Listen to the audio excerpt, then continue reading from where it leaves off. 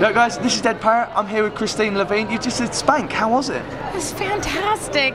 Like I had kind of what I would call a shit show at the assembly rooms. I don't know why old people want to come to a show called Fat Whore, but they just feel compelled. I think that, like, I feel like I'm a chimpanzee and they're Jane Goodall. You know what I mean? Like, they're just coming to watch this spectacle.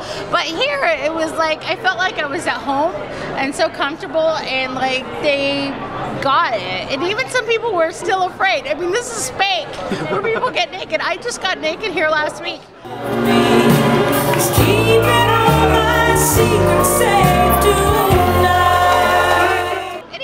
Totally stark-ass naked here at the show, and so I thought, oh, they'll get it, you know.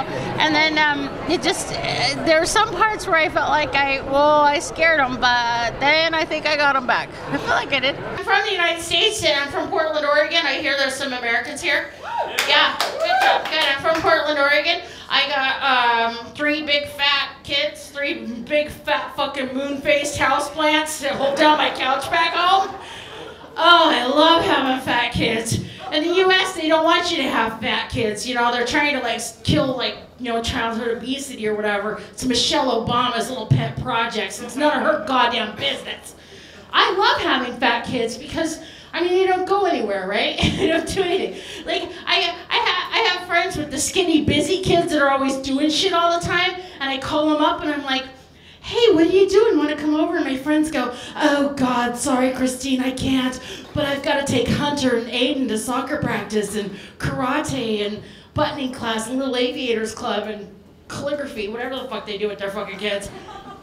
And I'm like, really? That is amazing, because these women have figured out a way to spend time with or not spend time with their kids, but pay people to spend time with their kids so they didn't fucking have to. Genius. Because you know what I have to do with my kids? I actually like do spend time with them. I end up like, I'll like take like half a Valium, you know, and then I drink some wine, and then me and the fat kids sit around the TV and we watch a show called Intervention. Yeah.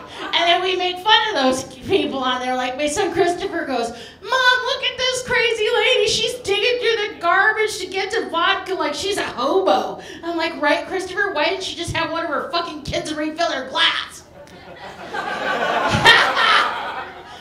Boom! Get on that shit, lazy. Go!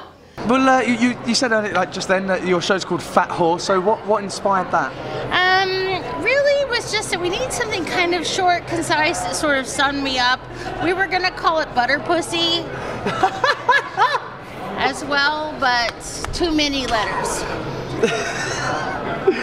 Where does Butter Pussy come from? Well, you need to fuck me to find out, James.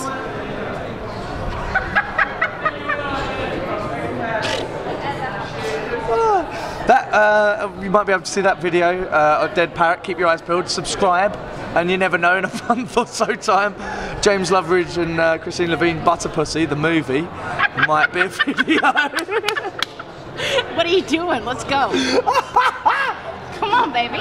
I love having the fat kids. I love it so much. I had a child molester move in across the street from me. I was the only parent on my block that didn't even have to give a shit about that. I don't care. My kids don't go outside. How the fuck? What? He's a child molester, not a bodybuilder. How is he even gonna have the strength, like, to come across the street, like, and lift the window and drag one of my little dough balls back to his pervert lair? I don't give a fuck. Let him try. Right? You get it. And even if he could get one of my fat kids to, like, suck his dick or something, let's say it even got that far. Like, does he think one of my fat kids is gonna suck his dick, really?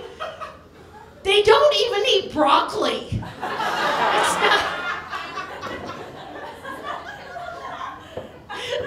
Fucking good luck, dude. No.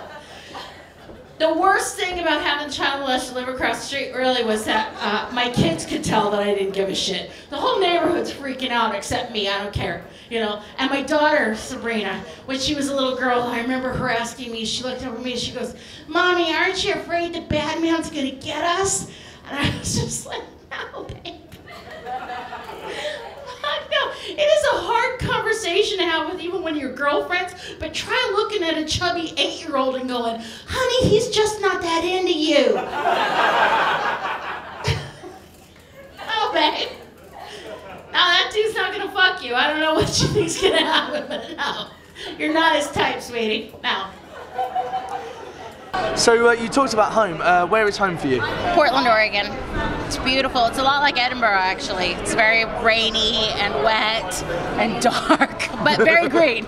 Very green and friendly. But I'm on a show called Portlandia. You're on Portlandia? Yeah. Like a lot. There's a thumb.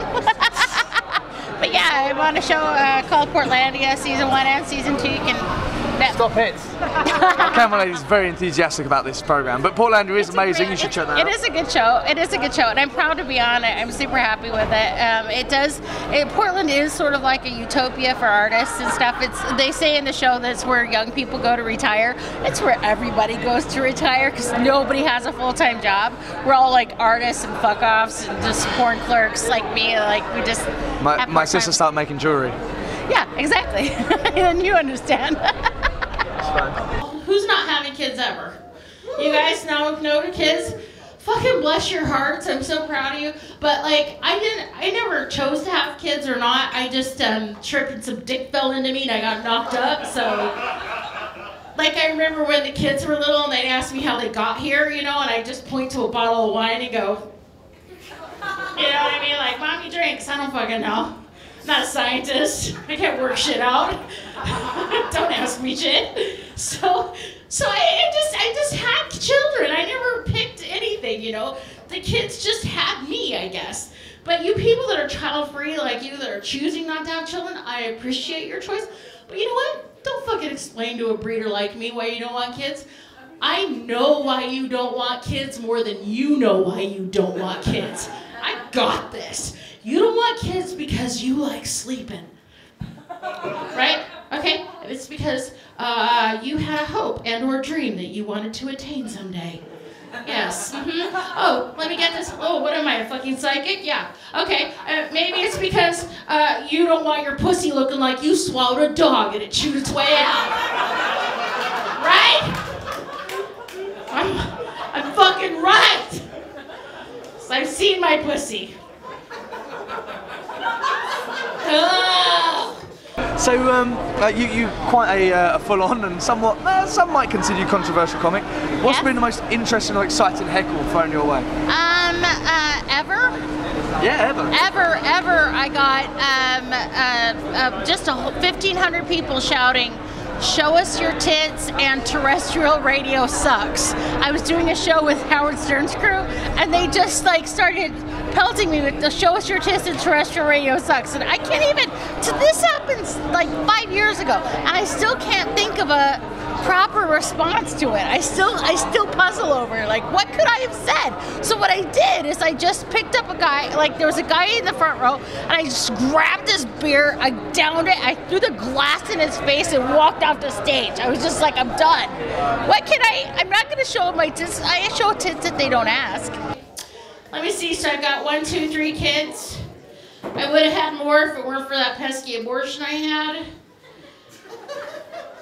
Always a room killer. I don't know why. You guys always like, I could hear the butt cheeks going, whatever.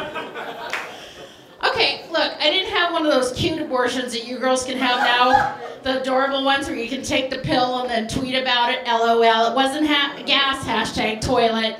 No. I had a big girl abortion. Can you believe I'm at the assembly rooms? Why? I don't know. Yeah, I had a big girl abortion. So I'm in line at the grocery store talking about it with this lady in front of me. I'm chatty. I just talk a lot. I just talk too much. I say too much shit. I don't know why. She's in front of me and I just mentioned that I had an abortion. You know what I mean? Like, you ever do that? You maybe you just like you're getting along with somebody new and then, or like at a party or somewhere in line or something, and then all of a sudden you're like, yeah, I jerked off a dog when I was 13. It was weird. Like, you just say something crazy like that. That's what I did. I just blurted out that I had an abortion. And she turns on me and she goes, what? You killed your baby? And I was like, I I guess. Fuck yeah, I killed my baby. You know what? If my kids knew that, they'd clean their rooms faster. I went home and let it leak out like a prison rumor. Like, it is now asses and elbows at my house with my kids like huddled in a corner going, oh my God, there used to be 4 of us. The warden is crazy. But I am crazy. And guys, if you think you've got the best heckle comeback for that, feel free to comment in the video below. We'd love to see it, and I'll forward it on to Kristine. Oh my God, it would be a relief to me. It's like a nightmare. What should I have said? I had nothing. I still have nothing. I can't think of anything. Yeah, I mean, terrestrial radio is okay. I mean, I suppose. I wouldn't say it sucks. Well, yeah, what's wrong with it? I mean, why do people hate on terrestrial radio? I don't know! But it was Howard Stern's, like, it was their crew, you know, and their, like, it was Bob Levy and Jim Florentine, like, guys that were on the show. And then, so I was doing a show with them, and then they just didn't like me, I guess. Or not that they didn't like me, they just started with the terrestrial radio, and then show us your tits, and I was like, nope. I'll be honest, most terrestrial radio hate ends in people wanting to see tits. Yeah, well, especially with that crew. Yeah, I mean, yeah. And maybe I should have just given them a It's not that widely reported, but the thing that stopped the London riots was a woman got her tits out, and they were like, all right, fine, stop. I've got all the trainers I need. I've seen tits. Let's call it a day. Well, I need to get to London then. Gotta go. I sucked off a guy at work once. Did that. How many people can say they do that at work? Nobody? Anybody? You, Tabitha. Fucking yeah, bitch. Now I love. And you can't get naked? Are you shitting me? Oh my God, I did. I sucked off a guy at work. But I didn't work where you work. I worked at a sex shop for 13 years. You know what I mean? So it's not like I worked at McDonald's or Barclays or, you know what I mean? I didn't work at French Connection. I worked at a sex shop, so it's okay. That's where I'm supposed to do it. And I said, hi guys. So I sucked off hey, you're gonna wanna listen to this, stupid. Come on. So I'm at work and I sucked off a guy and I gave him the best head of his entire life ever. Who? Me. You know why? Because if it's in my mouth, I'm gonna fucking eat it, dummy. Look at me. You're pretty, but you're fucking stupid. Anytime a blowjob comes up, you should look at the bitch talking. Always. So I sucked off a guy at work. Okay, Einstein, pay attention. Pay attention. I sucked him off and I gave him the best. Like, I'm on the clock. He didn't have to pay me. I did it for free. My business paid me. The porn store paid me. So I worked at a sex shop. I just sucked off one of my customers. Oops, I get bored. Anyway, and he told me I gave him the best head of his entire life ever. And he asked me how I learned how to do that. And I told him, I said, well, you know, I have a lot of gay friends, and you're gonna wanna know this, sourpuss. Okay, fancy pants, okay? I have a lot of gay friends, and they give me a lot of really good advice. And he was like, bleh? Like he doesn't want to hear that I can suck cock like a faggot. Like he got offended by it. And I'm like, all right, fine. You want me to suck your dick like a lady? Here, I'll lick your tit 3 times, like that. And then like I read women's magazines, so I think you like texture, and I might run my teeth on it a little bit. Or maybe I'm gonna like turn it a little bit like this, like I'm trying to get off a jar of mayonnaise or something. You know what I mean?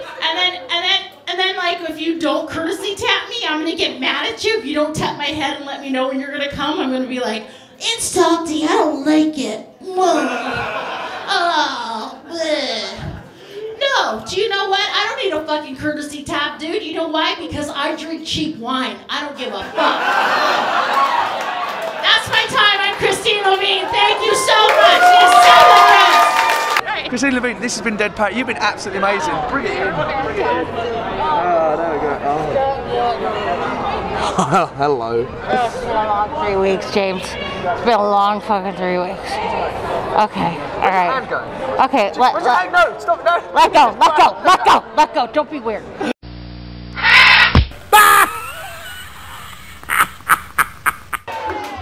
Oh, darling, I went fucky, but I'm allergic to pork. Anyway!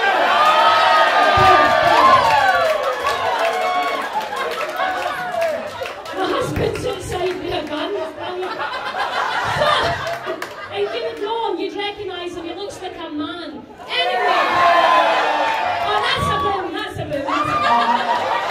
not understanding it, or why about 200 persons around you are clapping, laughing, and applauding. Maybe it is you that is in the wrong.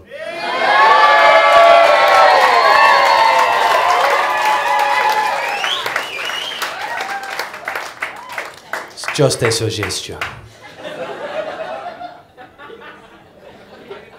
Such a shame. As I've always said, a good audience is like good cuisine. It takes just one dick in it to ruin it.